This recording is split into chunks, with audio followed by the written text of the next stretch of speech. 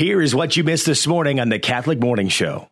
Ut Fidem, from a Latin phrase meaning keep the faith, strives to develop high school students into intentional disciples who will keep the faith for the rest of their lives, and especially through college. Ut Fidem does this by supporting students in forming deep personal relationships with Christ through small group ministry and faith mentoring. Good morning to my guests in studio, Chloe and Peyton. I combined your names, so it's kind of like Benifer.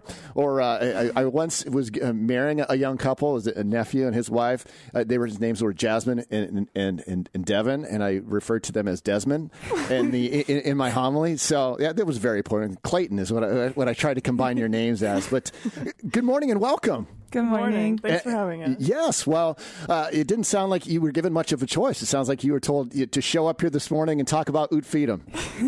Is that right? I guess you could say that. Yes. I did say it. So anyway, we're glad to have you in because Ut Fidem has been very impactful, not only at Dowling Catholic High School, but we've seen the benefit of it as students have moved on into college. And you two are recent graduates from Dowling Catholic High School. That's right? Yes. Mm-hmm. And you're going off to college where? First, we'll start with you, Chloe. Where are you headed off to? I'm going to Iowa State.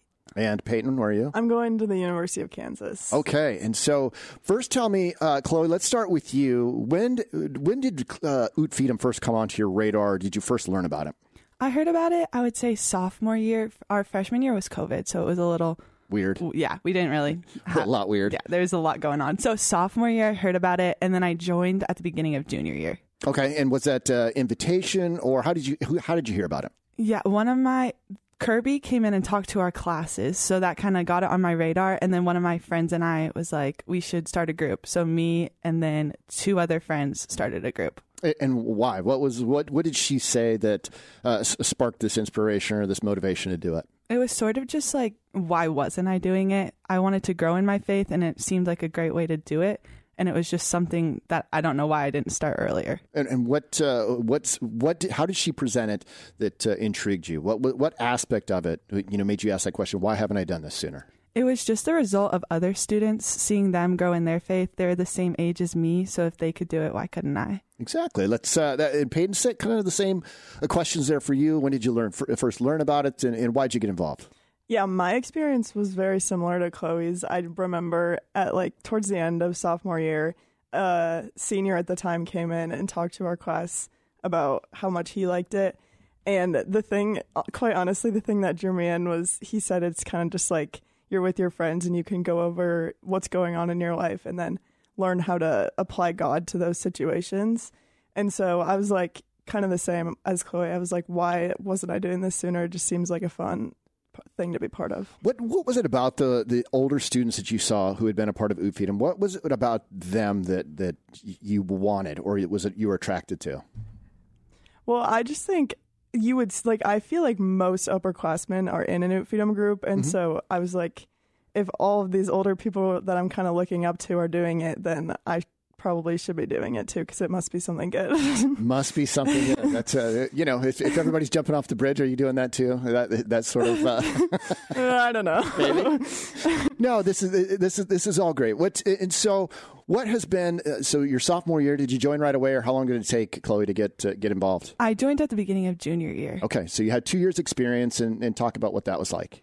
I think it definitely gave me an environment to ask questions. I think with anything in life, if we don't ask questions, then we're more likely to lose interest in something. So when I was able to go to it, we met every week and go and ask questions and just be comfortable and confident asking questions. Then it gave me a platform to learn more about my faith and just become more interested all around. Well, what I'm glad about having the two of you in here, because you're not in the same group. So again, we're going to same questions, but maybe slightly different experiences, or same. What was the maybe in the you're asking questions, Peyton? What was the thing that you most remember being revealed to you, or what was an aha moment, if you will? I think Ut Fidem was really big for me to realize that that other people can be on my faith journey with me. I don't have to do it all by myself. So before, I was kind of just going to mass every Sunday, and that was about it. And then once I joined Ut Fidem, it was I had this community of people that we could all help each other grow and guide each other on our journeys towards Christ. So so you guys are off to college now. How do you guys maintain this bond that you've formed over the last 2 years being a part of an Ut Fidem group? Well, so my group has been meeting. We just had our last meeting this past week. So we went like past our senior year. And then the thing I really liked about it was towards the end of the school year, we were doing this thing where each of us were leading a meeting instead of our leader leading the meeting. And so it helped us like be prepared if we were to ever like lead a Bible study in college or anything like that. And that's what I really liked about it, because I felt like I was kind of like graduating from Fidem, from being part of this group and then moving on to bigger things in college. And Chloe, do you feel prepared now to lead a Bible study group if that opportunity presents itself in college? Yes, I would definitely say so. For the past couple months of Fidem, we made a list of a bunch of topics we were curious about or wanted to talk more about. And then our leader dove into them and explained them.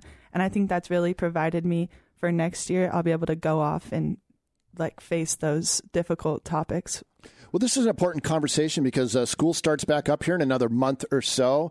There's going to be, kids that are embarking on high school for the first time, incoming freshmen.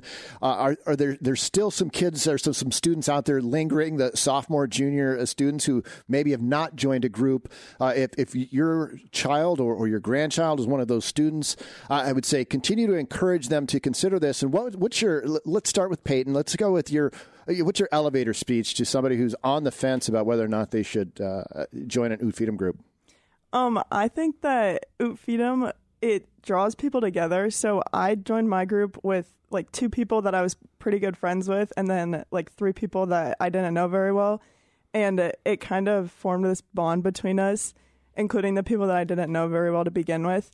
And so I came out of it with friends, and then also just like new sisters in Christ that I could like lean on, and we could just ask each other questions like Chloe said earlier. And also my leader, she's been super great. And she even said she was going to like keep up with us, like going into college, and text us every once in a while.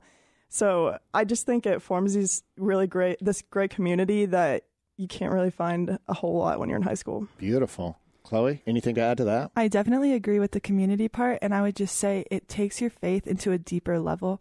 And now when I go to Mass, I'm not going through the motions every time. I'm more so paying attention and enjoying every minute of it.